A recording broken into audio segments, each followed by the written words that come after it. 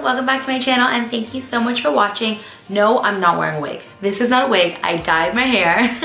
I've been saying for a while that I wanted to go dark and I finally was just like, dye it, just dye it. I also have some extensions to make it just a touch longer. It's not crazy long, but you know, it's a little longer. It's a nice change. I'm really feeling it. Back on the dark side. No, but in all seriousness, like blonde, I was doing the blonde for like 2 years and my hair was just starting to get really damaged and I was like, my hair needs a break, give me a minute. This is actually a look that I've been wanting to film for some time now. I have been loving any like rosy toned makeup. Like I love like rose gold right now, like rose gold highlighters, rose gold pigments, just anything with like a rosy pinky tone has like been calling my name lately. I don't know why. I just don't. It's just been calling my name.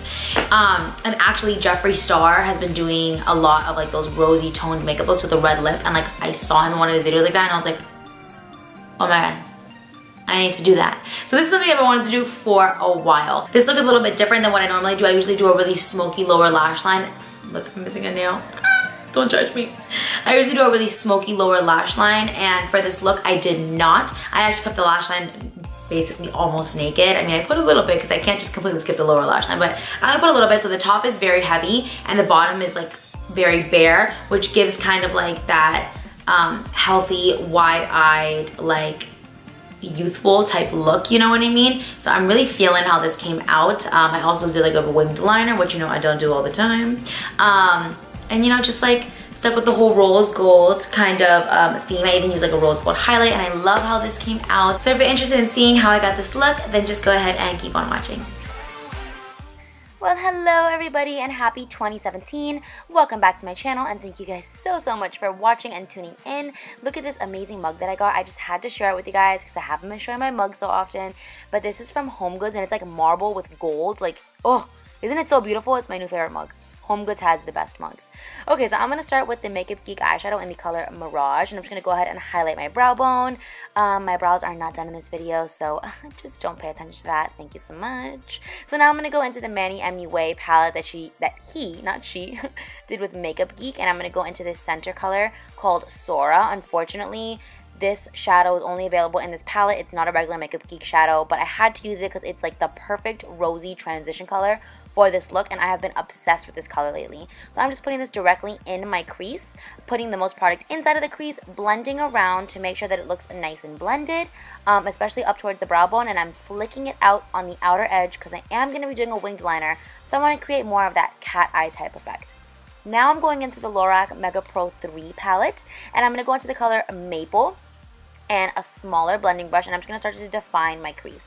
As you can see, I'm going from the outer edge and taking it in about 3/4 of the way. I'm not going all the way into my tear duct. I'm going about 3/4 of the way in, and I'm also flicking it out on the outer edge, and I'm putting it on the outer V of my eye also. If you don't have this palette, a good dupe for it would be like Anastasia Beverly Hills Caramel. It's just like a nice, warm, medium brown color. Now I'm going back in with my original blending brush and just blending everything together to make sure everything looks nice and seamless and perfect and there's no harsh lines. So now to further deepen the outer edge, I'm going to go on with Anastasia Beverly Hills Fudge. You can get this on its own as a single shadow.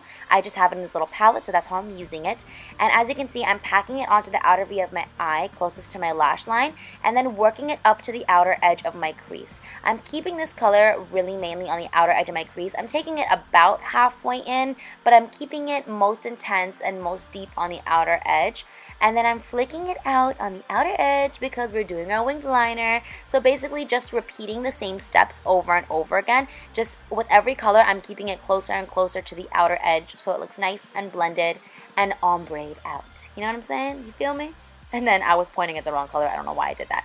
I meant to point at Rose Quartz, which is also from the Lorac Mega Pro 3 palette. Wow.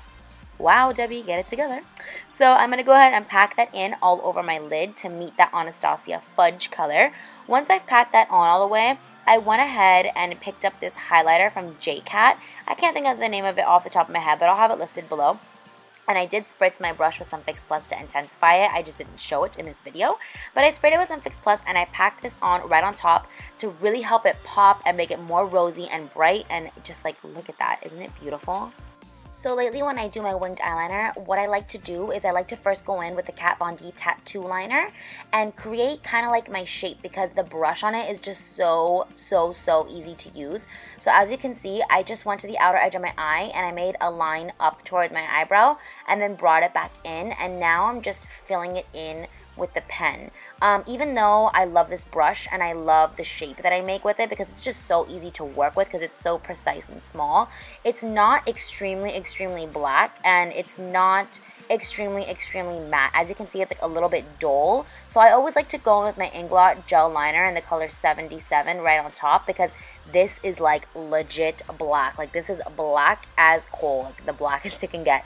And I like to go right over top of that, of the Kat Von D one with the Ingot one, to really make it nice and dark. Now I just picked up a little pencil brush and more of the Anastasia Beverly Hills Fudge color, and I'm just deepening the outermost edge where my eyeshadow and the eyeliner meet to really intensify it and make it more smoky and sultry.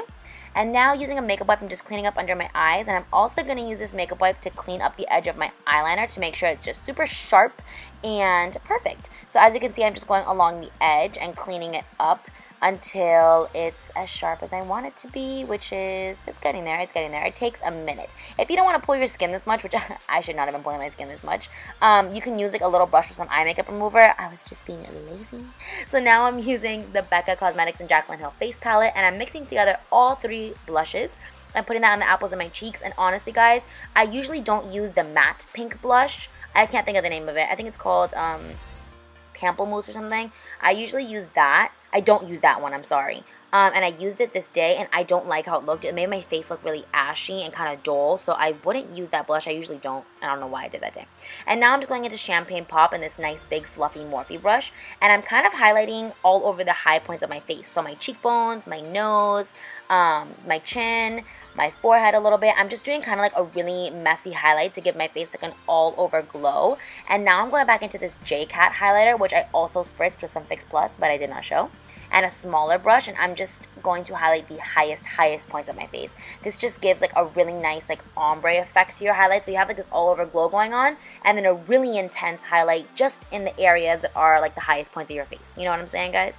So now I'm going back into that Sora color, and I'm just going to smoke out my entire lower lash line from the outer edge all the way to the inner edge, and call it a day. I'm not doing much in the lower lash line today. I'm really just, oh, there's Chris, he made a special appearance.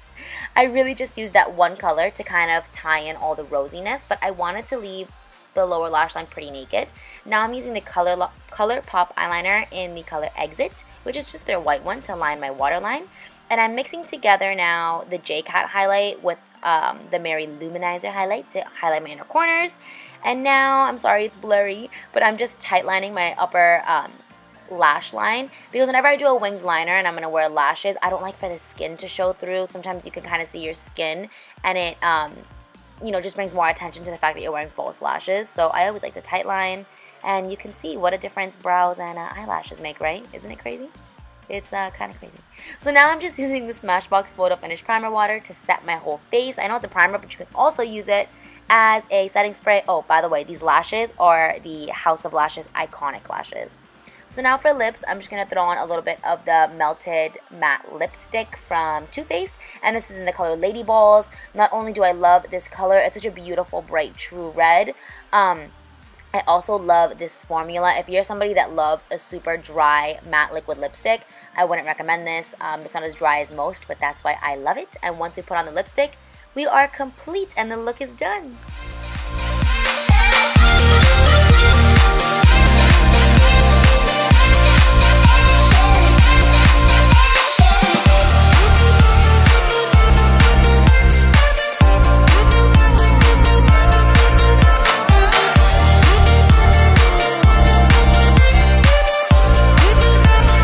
So much for watching. I hope you enjoyed this video. I hope it was helpful. I feel like at the end of my videos I always say like the same thing. I'm like a record on repeat at this point.